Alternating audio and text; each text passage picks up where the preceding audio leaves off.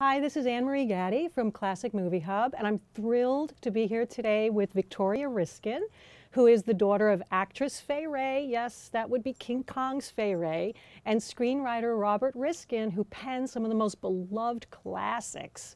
It Happened One Night, Meet John Doe, Mr. Deeds Goes to Town, You Can't Take It With You.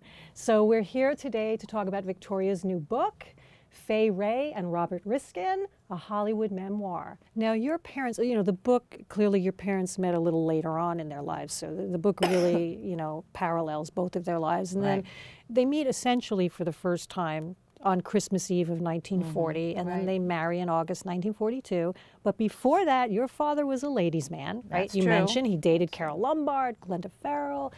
Your mom, though, really, I think, longed for a partner, a family, a home, and I don't think she found that happily, let's say, with her first husband, John Monk Saunders, who was screenwriter as well, or with playwright Clifford Odets. So my mother loved writers, as you could tell. She fell in love and married John Monk Saunders, who was a very talented writer, and when that marriage didn't work out, she became very deeply devoted to Clifford Odets, who was an extraordinary playwright and lionized in his era as the voice of the people, and she loved and admired him.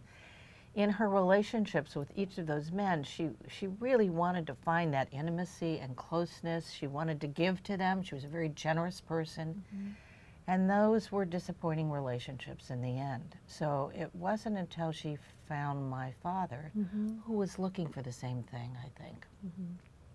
He had stayed away from marriage because I think he felt, well, first of all, I don't think he'd found the right person. He was cautious.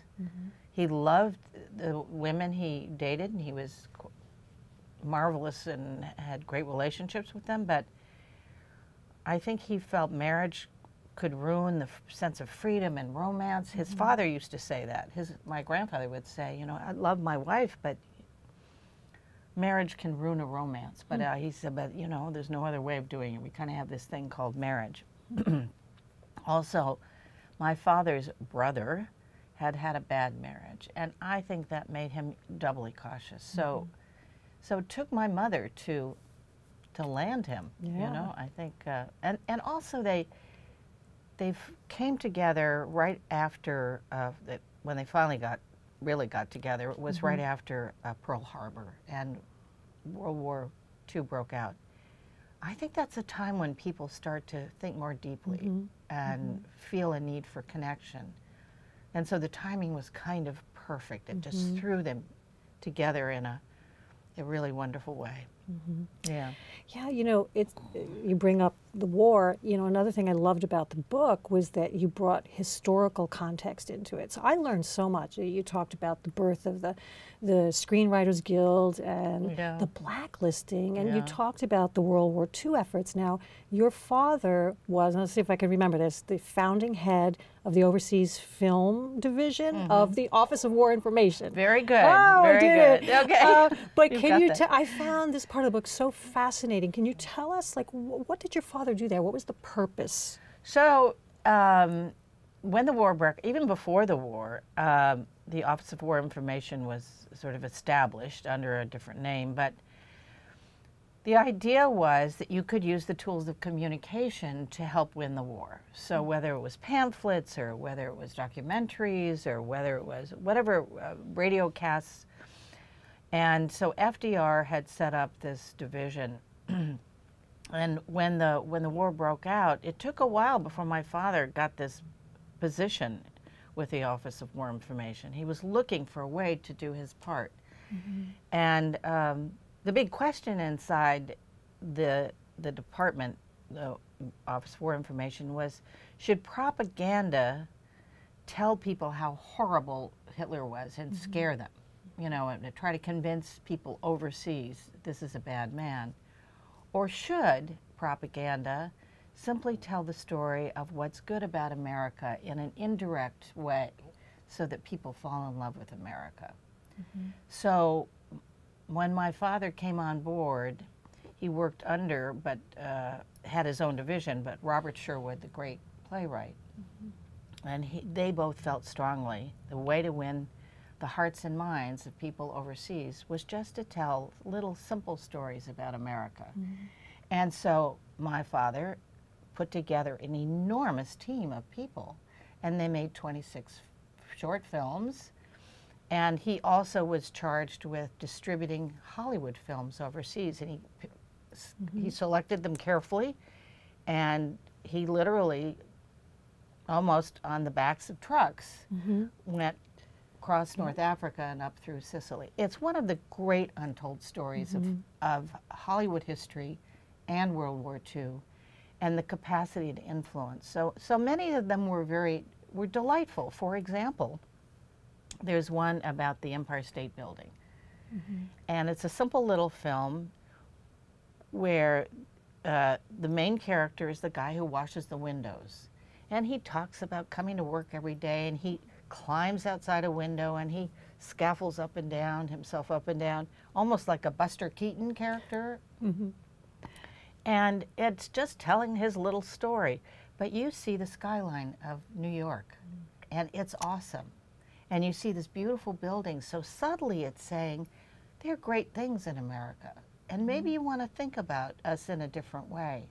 And those were the films that, it was like a film invasion of Europe as the army of liberation was coming through, following behind Eisenhower. And so that was his charge. It was a huge charge, and he did a spectacular job. Amazing. And I never knew any of that. I mean, I knew about the films, but I really never knew what the real purpose was and how they used them. I found it so interesting. So, you know, your father's screenplays are known for championing the everyman, like for celebrating the everyman. But, you know, then it's really echoed in his real life because, you know, what he did, you know, helping with the unions and going off to London to help with the war efforts. So what do you think it was about your father's personality that made him so acutely aware of this, of not only the struggles of the everyman, but the heroism of just the everyman? That was his theme time and time again, that it's the common guy is basically a good, decent person, and if there's a crisis, he'll chip in and he'll do great. There's a great scene when in Meet John Doe, Gary Cooper is saying it's the John Does of the world who built the world. They built the pyramids. They built. This was so deeply embedded in his DNA and who he was as a person, this great respect for everyone. You even see it in his films because the secondary characters often do little oddball things, and it's like he's giving them their little moment in the sun, right? So I've wondered, where did that come from? You know, how did he get that idea, or how was that baked in? He came from a very secure family. He had his mother was very loving, funny.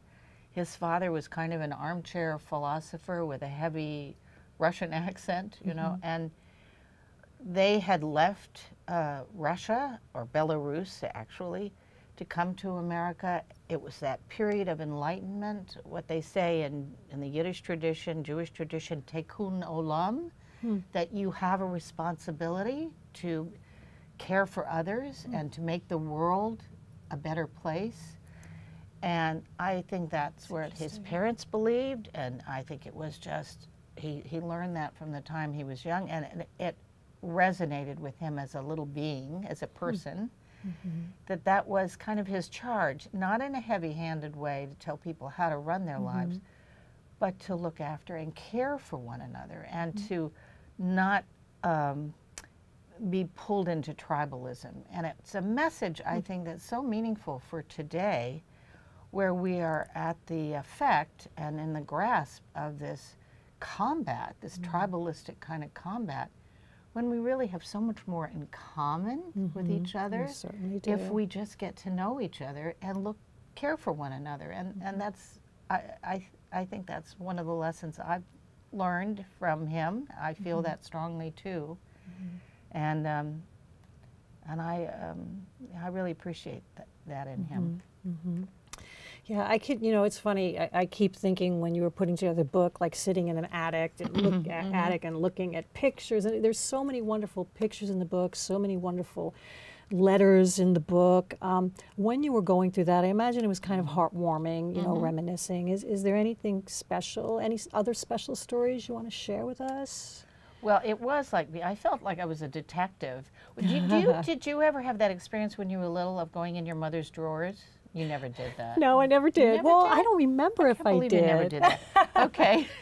Oh, maybe I did. I used to go into my mother's Really? drawer, yeah, especially her makeup drawer. I'd look at all this stuff, you know. So I felt a little bit at first like I was doing something maybe I shouldn't be doing, Okay. you know, that feeling. But of course, I think just the opposite today. My mother would be quite happy with this journey I've been on. I found their love letters. That was just an eye-opener for me. Can't even imagine. And I knew they were there, and I would start to try to read them, and then it would be too emotional for me because I wanted them to be together again. Yeah. I felt like I was in a movie, and I wanted to have a new ending, and I wanted them to be together. So finally, I had to just put aside my own emotions about it. I had a young woman, my father's handwriting was very tiny and slanted, and so I had a young woman transcribe all of them. There were over 100. Wow, that's a lot. There were telegrams and letters, sometimes long letters, sometimes just 3 or 4 little lines. And his affection for her and for life and his concern about the world just poured out onto these pages. And I just thought, it was just like a warm bath of affection and love for her, for the world, for his children, and also from overseas when he was there, and his sense of what was going on during the war and his observations about people and human nature. They were quite spectacular, and it was they were gems, and I'm so glad if I hadn't done this book, I don't know if I would have taken the time.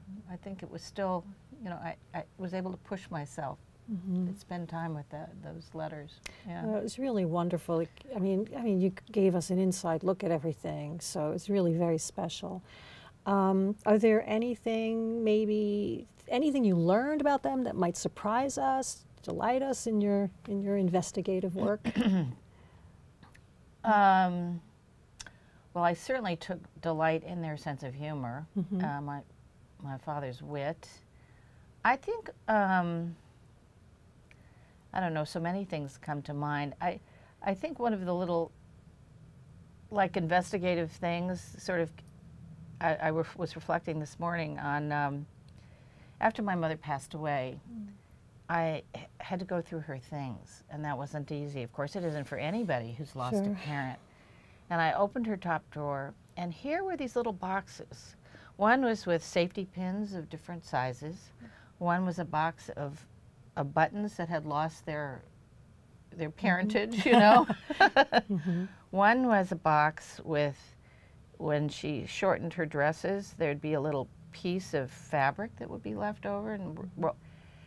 And I looked in there, and here's a woman who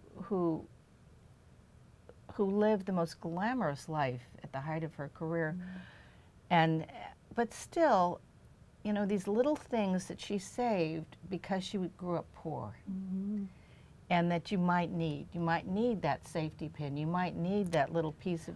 She was not a hoarder. It was all very tidy. She was very organized, but still, I think it was a reflection of. Never throwing anything away, sort of appreciating little bits and pieces of things. I found lots of photographs. USC has an amazing collection. Okay. So anybody wants to do We more can go research? see it. Yes, Oh, that's great. so you had see. so many in the book, too, which Yes, is wonderful. it was hard to choose. I had to struggle with which pictures to include, but I wanted people to have sort of a little visual of the different parts of their lives and the movies that they made. I think they felt very blessed to be in the motion picture business in the 1930s when Hollywood was one big happy family, well, not happy family, but it was a family. And they played together, they had fun. It was, Los Angeles was an easygoing town. they played tricks on the moguls, you know. There's some of Yeah. that in the book Yep, that you'll yep. read. Yeah. And yeah, it was a great time in Hollywood history. And for those of you who follow it, I don't blame you. I wish I could turn the clock back So fascinating, isn't it? and land in that same place. And I had just a little bit of that as a child, you know, that sense of growing up in a warm and friendly and playful place. It was some great stories, and we won't go into them all, but about your neighbors and little things. Right. It was really fun to read. So for our fans, I mean, many of them are so familiar with the work of your parents, but maybe some aren't. Do you have any films you'd want to recommend, whether they're must-sees or hidden gems or personal favorites? Well, that's a tough question because I like so many of them, and especially, you know, I don't know if, how many people are familiar with Magic Town, which is the film my father made after World War II, and with Jane Wyman and Jimmy Stewart. I sort of hearken back to that one because he set up his own company and he made the film. But it was about a pollster who comes to a little town, and it's the perfect town, has the perfect demographic, and so he wants to find out what people think so he can predict who's going to win the election. But of course, when he comes to town, the demographic gets changed because it was quite an inventive story. But I think for my father, I love Platinum Blonde, which is perhaps less famous. But the main character has so many little sidebars and witticisms and charming mannerisms that were exactly like my father. So I get to see him in action. Now he's a little diffident but witty, and it was one of the early screwball comedies, which I think he really made a significant contribution to that whole idea. For my mother, there are these little hidden gems like Behind the Makeup. Did you ever hear of this one? I've never seen it. I'm hoping gonna to stump you. Yeah, I think you just did. Oops. With William Holden. It was an early Fay William Holden film, and I could see it was sort of the transition from her just being the waif in the wedding march to having a little bit of a part she could play and some complications. And then I liked her in The Clairvoyant with Claude Rains, which was an English film. These are just little oddball films, but I think partly the Claude Rains film, The Clairvoyant, is about a troubled marriage, and her marriage was troubled at the time. So I sort of look at that through the lens of what was going on for her personally. Oh, that's great. Yeah, those are a few. Something for fans to look for if they haven't seen them. Yeah. I think I'm going to wind up with one question. You kind of alluded to this before, but it's, you know, I would love to know what some of the guiding principles were that you got from your parents that helped you make who you are today. I really do believe in this idea that if we can stop demonizing each other and stop being tribal and really get to know the other guy or the other woman or whoever it is, that we have more in common than we have that separates us, that we are so much at the effect of people who manipulate public opinion for their own gain. And I'm a big believer in universal principles. It's, I think, came from them, particularly my father, who did believe that the United Nations could be a place where you could come together and solve problems, and one of his short films was about that during World War II. I've been involved in the human rights movement for many years. I just think we have to treat each other kindly and respect each other's rights. And it doesn't matter who you are or where you are, and understand that we're all struggling, and can't we pitch in and help each other because we're all in this together, really, in the end. And so that's kind of influenced how I look at the world, and I don't think anything's going to make me into a cynic. I'll always be an optimist. Oh, that's good. Yeah. That's good. So thank you. That is a lovely guiding principle. And Thank you. I want to thank you really for spending time with us today, for answering our questions. It's a pleasure to speak with you. Oh, it's and I wonderful hope we to be chat with again you. someday. I do too. Thank you so Thank much. you. It's been terrific. So this is Anne Marie Gaddy for Classic Movie Hub with Victoria Riskin, author of the new book, Fay Wray and Robert Riskin, A Hollywood Memoir. Fascinating read. I highly recommend it.